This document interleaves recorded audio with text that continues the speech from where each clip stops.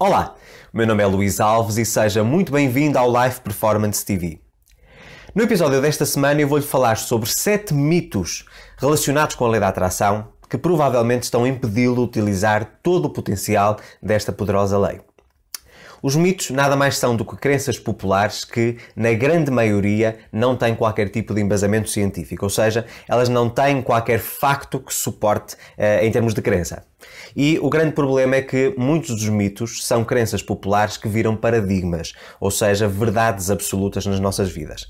Então, é o meu papel neste episódio desmistificar 7 mitos relacionados com a Lei da Atração para que você possa realmente tornar-se um co-criador consciente da sua própria vida. Okay? Se é a primeira vez que está a chegar ao meu canal ou que está a ver um vídeo meu, eu convido desde já a fazer parte desta minha comunidade, a inscrever-se no canal e não se esqueça também de ativar as notificações para receber um aviso sempre que eu publico um novo vídeo. Então vamos lá ao tema de hoje. 7 mitos. Depois de uma pesquisa muito breve na internet, eu tentei identificar aquilo que eram as crenças, ou neste caso os mitos associados à Lei da Atração que mais se propagavam. Grande parte destes mitos são espalhados por pessoas que ou não compreendem a lei ou então que não acreditam nela. E por esse mesmo motivo tentam de alguma forma descredibilizá-la através destes boatos ou mitos que vão sendo espalhados um pouco por toda a internet. Okay? Mito número 1. E este mito é um mito que infelizmente é propagado muito no YouTube. A Lei da Atração é magia ou está relacionada com algo mágico. Certamente você já viu vídeos a falar sobre cartas mágicas, sobre baú mágico, painel de visualização mágico, afirmações mágicas e uma série de outras técnicas, sempre com a palavra magia associada.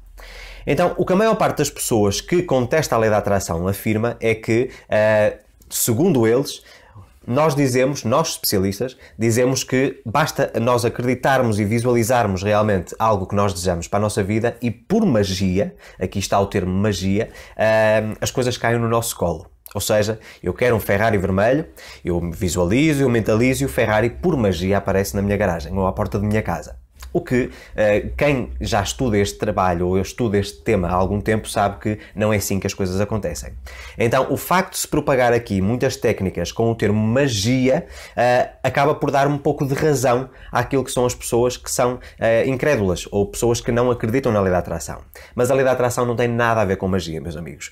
Estamos a falar de física quântica, estamos a falar de atração de partículas, estamos a falar de energia, vibração e frequência. Okay? Portanto, quando as pessoas dizem que a Lei da Atração é uma magia porque se relacionam, porque se referem às técnicas que normalmente têm magia no nome, isto é um mito. Portanto, a Lei da Atração não tem nada a ver com magia. E a compreensão disto faz realmente toda a diferença. Portanto, mito número 1, a Lei da Atração não é magia. A Lei da Atração é algo que tem embasamento científico e que nos permite tornar-nos co-criadores responsáveis da nossa própria realidade. Ok? Mito número 2. Muitas pessoas dizem, e isto relacionado um pouco com a parte número 1, que não é preciso nada, que por magia as coisas acontecem. Obviamente que nós precisamos de trabalhar dentro de um alinhamento para que as coisas se manifestem. E muitas pessoas acreditam que a visualização, porque é uma das técnicas principais que é propagada por pessoas ou por canais ou por blogs ou sites que falam sobre a Lei da Atração, que apenas com a visualização que tudo acontece. E mais uma vez nós damos seguimento àquilo que foi o mito número 1. Ou seja, não é apenas pela visualização que as coisas acontecem. A visualização coloca-nos em alinhamento. Okay? É isso que a Lei da Atração aborda em termos de visualização. Ou seja, a visualização é uma técnica de alinhamento, porém não é só fazer a visualização que as coisas acontecem.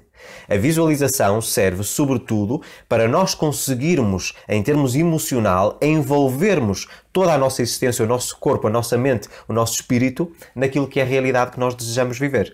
Então, não basta apenas fazer visualização. Eu posso fazer 20 visualizações por dia daquilo que eu quero. Se eu não tiver ações práticas inspiradas no dia a dia que me levem até à manifestação, a visualização por si só não vai funcionar. Então, a visualização é uma ferramenta complementar de alinhamento, porém, é preciso muito mais, não é? Portanto, Lei da Atração e visualização não são a mesma coisa. E muitas pessoas confundem e por isso é que surge este mito, que para a Lei da Atração funcionar é apenas preciso visualizar. E obviamente que isso não é verdade, ok? Mito número 3. E este é um mito que surgiu especialmente depois do segredo, em 2006. Ok? Que a lei da atração é uma coisa nova. Meus amigos, a lei da atração já é referida, nomeadamente em literatura, há milhares de anos. Eu penso que a primeira grande referência, nós temos praticamente todas as civilizações do passado, de uma maneira ou de outra, direta ou indiretamente, falam sobre a lei da atração. Mas eu penso que foi na civilização grega e a parte de mitologia grega, dos deuses gregos, foi uma das primeiras referências de texto, portanto, em termos literário, que nós encontramos em termos de histórica. O que é que eu quero dizer com isto? Na altura da mitologia grega, falava-se do deus Hermes, não é? E hoje em dia existe inclusive a corrente hermetista, não é? Ou hermetismo, que é uma doutrina que fala sobre as leis universais, e a lei da atração está dentro do hermetismo. Ou seja, durante a civilização grega houve referência várias vezes à lei da atração.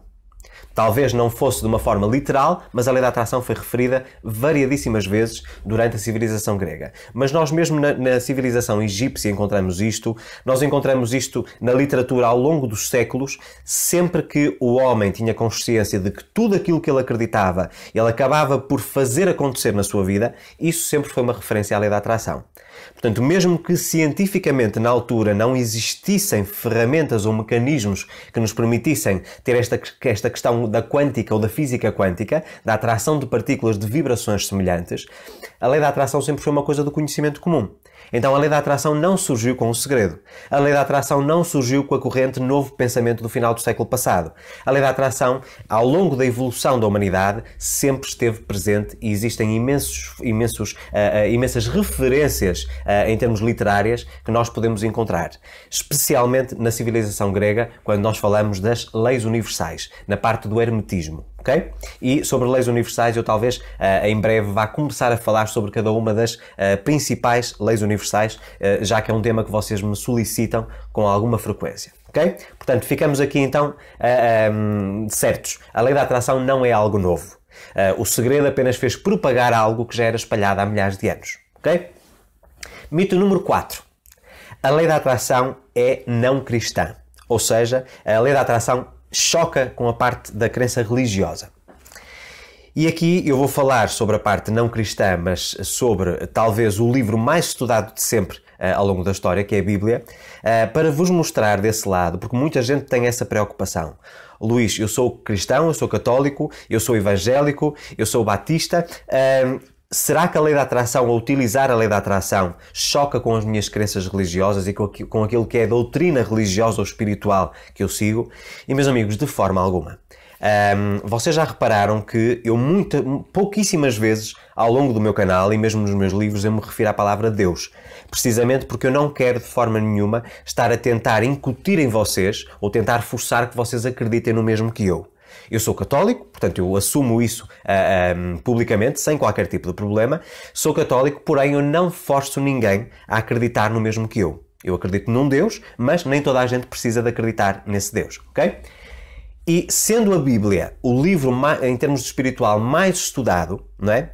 Eu vou-vos dar aqui duas referências bíblicas que mostram claramente, embora existam dezenas e dezenas de referências à lei da atração na Bíblia, eu vou-vos falar de duas muito importantes que eu penso que podem de alguma forma justificar e mostrar-vos que não existe nenhum conflito entre aquilo que são crenças espirituais, nomeadamente em termos de religião, e aquilo que é a lei da atração.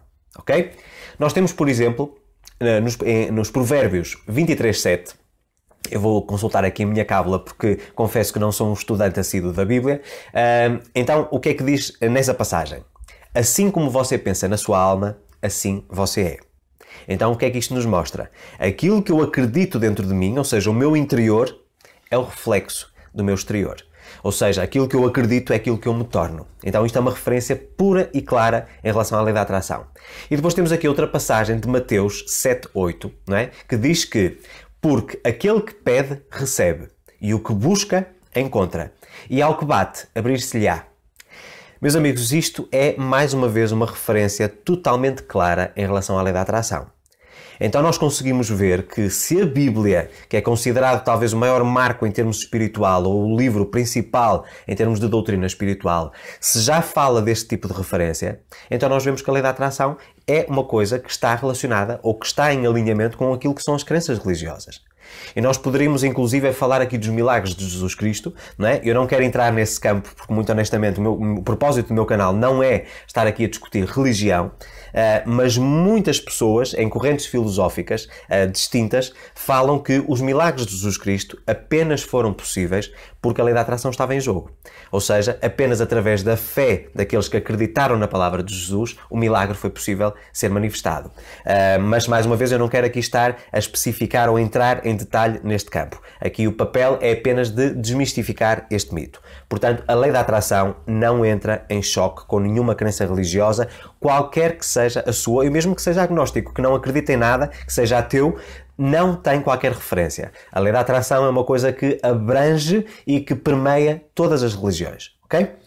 Então vamos lá, depois nós temos o mito número 5, que é eu preciso de fazer alguma coisa para ativar a lei da atração. Eu já falei sobre isto aqui no canal. Portanto, a lei da atração não precisa de ativação. Como lei universal, ela está automaticamente ativada, independentemente de eu ter conhecimento que ela existe e de eu acreditar nela ou não.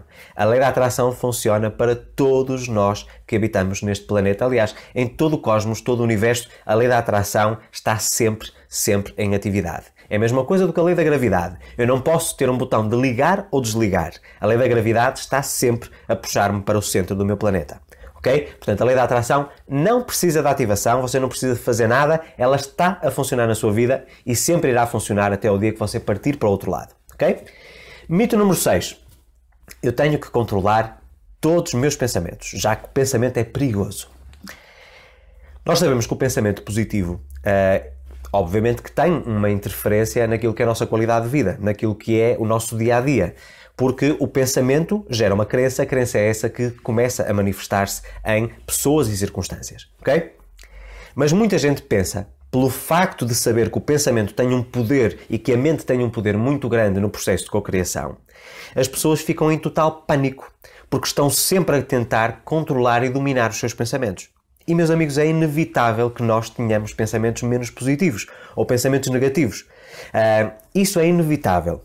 O que nós fazemos quando eles se manifestam, ou seja, quando um pensamento menos positivo ou negativo se manifesta, é que faz toda a diferença.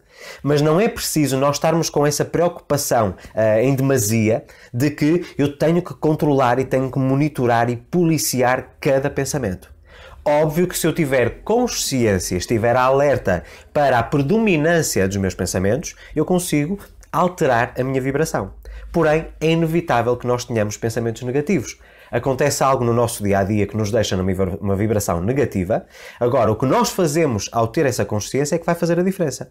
Então aqui não se trata de nós controlarmos todos os pensamentos, os milhares de pensamentos que nós temos ao longo do dia. Trata-se sim daquilo que é predominância de pensamentos. Ou seja, se a maioria dos meus pensamentos for positiva, o saldo vai ser positivo. Se a maioria for negativa, o saldo será negativo. Portanto, não é preciso vocês ficarem ansiosos e até com receio de todos os pensamentos. Eu agora tive um pensamento negativo. Será que tudo aquilo que eu fiz de positivo foi destruído, ou seja, foi jogado no lixo? Não, meus amigos. Tem a ver com a predominância, ou seja, aquilo que é aquilo que eu penso a maior parte do tempo. Ok? Portanto, não fiquem preocupados. Isto é apenas um mito. Obviamente que nós vamos ter sempre pensamentos positivos e negativos, mas se durante o nosso dia 80% do nosso tempo for passado a pensar positivo, não há qualquer problema, ok? Portanto, fica aqui também desmistificado este mito. Depois, temos o mito número 7, que é a lei da atração fomenta ou desenvolve o egoísmo. Isto é um assunto delicado, uma vez que, de facto, a lei da atração promove, de uma maneira direta ou indireta, o egoísmo. Ou seja, eu estou a co-criar a minha própria realidade. E estou sempre a pensar naquilo que eu quero para a minha vida. Eu não estou a pensar no bem-estar e equilíbrio da humanidade, eu estou a pensar naquilo que eu quero para a minha vida. Só que aquilo que tem sido, ou aquilo que está relacionado com o egoísmo, normalmente o egoísmo está muito voltado para uma questão negativa. Mas o egoísmo não quer dizer necessariamente que seja tudo negativo. Quando nós temos o ego no sentido de nós querermos ser mais do que os outros, aí pode realmente ser algo negativo. Mas se nós virmos o egoísmo ou virmos a parte de centramento interior, porque nós só podemos co-criar a nossa própria realidade. É o único poder que nós temos. Nós não podemos co-criar a realidade de outra pessoa. Eu já falei sobre isto, já falei sobre o livre-arbítrio e falei sobre várias características. Eu apenas tenho domínio na minha própria co-criação. Eu posso contribuir na co-criação de outra pessoa apenas se essa pessoa estiver nesse mesmo alinhamento. Então eu posso ajudar, mas eu não posso mudar. Ok? Então o que é que isso quer dizer? A partir do momento em que eu estou focado em mim e naquilo que eu quero para a minha vida, e vamos aqui fazer, por exemplo, mais uma vez utilizando aqui a referência a um automóvel, a um carro, não é? Muita gente quer um carro novo, ou um emprego novo, vamos imaginar assim. E vamos imaginar a questão da manifestação de um carro. Eu quero o carro para mim, eu quero usufruir desse carro. Mas à partida, quando eu estou a tentar manifestar um carro na minha vida, não vou ser só eu a usufruir desse carro. A minha família vai usufruir, os meus amigos vão usufruir. E também nessa manifestação vão existir aqui várias pessoas a usufruir de prosperidade quando eu adquirir esse carro. Estamos a falar da montadora, ou seja, a marca de carros. Estamos a falar da concessionária, portanto, o stand que me vai vender, os vendedores que vão receber a sua comissão. Estamos a falar dos próprios trabalhadores da linha de montagem desse automóvel. Portanto, apesar de eu querer o carro para mim, eu estou a beneficiar centenas ou milhares de pessoas com essa manifestação. Portanto, nós temos que tirar aqui este foco de que a lei da atração é muito voltada no eu, no egocentrismo, porque não é necessariamente numa questão de ego. Existe o perigo do ego, óbvio, eu já falei sobre isso agora muito recentemente no canal, mas nós temos que pensar que tudo aquilo que nós queremos manifestar na nossa vida, direta ou indiretamente, vai beneficiar outras pessoas ou vai beneficiar a humanidade. E muitas vezes aquilo que é a minha manifestação, a minha própria evolução, vai ajudar a evolução também de outras pessoas que se vão inspirar na minha história e vão também crescer. Ou seja, eu digo muitas vezes, tudo aquilo que foram as minhas conquistas, as minhas enquanto Luís Alves, ou seja, as minhas pessoais e profissionais, muitos de vocês admiram aquilo que é a minha postura precisamente pelo que eu conquistei na minha vida.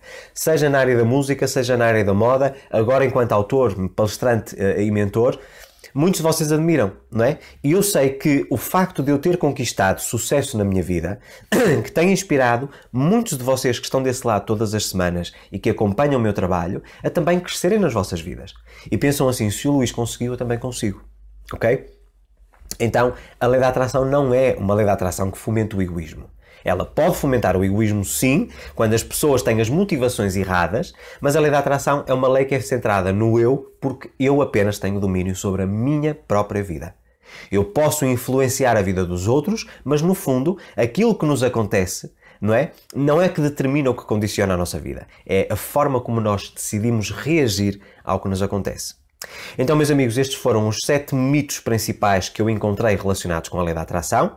E agora eu pergunto-lhe, qual destes 7 mitos você acreditava? Ou seja, o que é que existia aqui que de alguma forma o estava a retirar do alinhamento com o fluxo do universo, ou seja, um fluxo de todas as possibilidades, e que agora, desmistificando esse mito, lhe vai permitir crescer e prosperar na sua vida de uma forma mais fluida? Partilhe a sua experiência nos comentários, ela é muito importante para mim. Se gostou deste vídeo, não se esqueça de curtir e partilhá-lo com os seus amigos e familiares. Não se esqueça também de subscrever o canal se ainda não o fez e, mais uma vez, não se esqueça de ativar as notificações para receber um aviso sempre que eu publico um novo vídeo. Convido também para se juntar a mim nas redes sociais, Facebook, Twitter, LinkedIn e Instagram. Muito obrigado pelo tempo despendido a ver este episódio. Espero que ele tenha agregado valor à sua vida. Um forte abraço e até para a semana.